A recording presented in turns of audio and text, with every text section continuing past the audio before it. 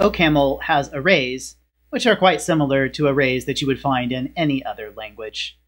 The syntax is just a little bit different. In fact, it looks like a blend between the OCaml syntax for lists and for mutable fields. We can create an array by writing something that looks almost like a list. That's the list that contains the number 1. But we put an extra set of vertical bars on either side. That is now an int array that contains the number 1. And we use semicolon to separate values in it as well. That's the int array that contains 1, 2, and 3. To access an element of an array, we use a dot syntax. So we could bind that array to a name A,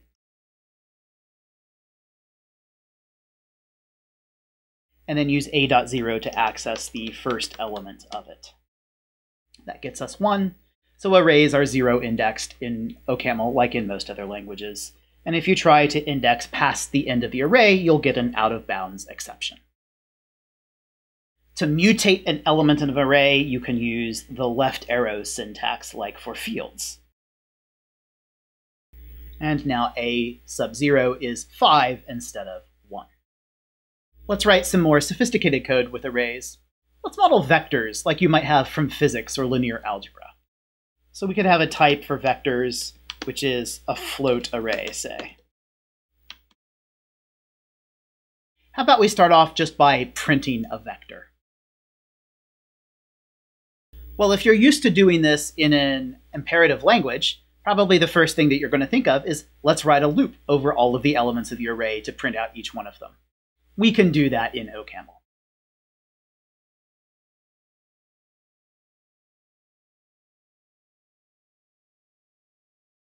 Okay, now I've written a function to print a vector. It loops over every index in that array and prints out the float that it finds at that index in the array. So we have our vector v, which has 1 as its first component, 0 as its second component. And we print it out, and we get each component on a separate line. Notice how when we loop over all the elements in the array, we can use array.length to get the length of the array. And if the length is 2, that means the valid indices are 0 and 1. So as usual, we have to deduct 1 from that length to loop over each of the indices. There are more clever ways to implement our vector printing function, though, using ideas from functional programming and higher order programming. Let's look at them. There's a function in the array module of the standard library called iter. That function takes in a function of type alpha arrow unit. It also takes in an alpha an array, and it applies that function to every element of the array. So it's like saying f of a0, f of a1, semicolon, and so forth, all the way up to the end of the array. By using iter, we get away from having to write a loop. That also means we don't make mistakes with our loop indices.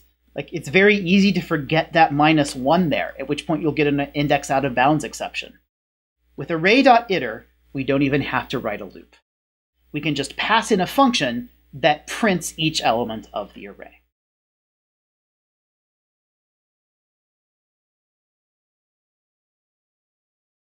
Notice the nice separation of concerns that we have here.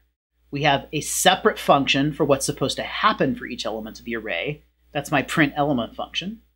And we have array.iter, which handles all of the iteration over the elements of the array so that we don't have to write a loop and maybe get the loop wrong.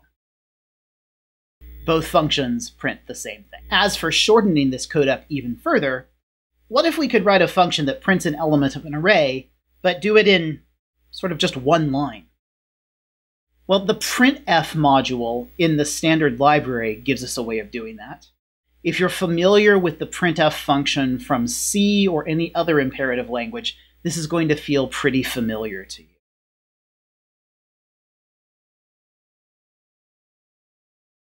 And that's all there is to it. That printf function takes in what's called a format specifier, a string that says how to print an argument. %f here means to print a floating point number. The \n means to print a new line. We do get slightly different output than we did before. You see all the additional decimal places being printed. That's because the standard %f prints out floating points in that style. If you want to print them out in the standard OCaml style that leaves off all the zeros, you can do that too. Notice we use a capital F for that. And now we have the same output as we did before. But we get it with a very short function that doesn't require us to implement a lot of code and potentially make a lot of mistakes in that code.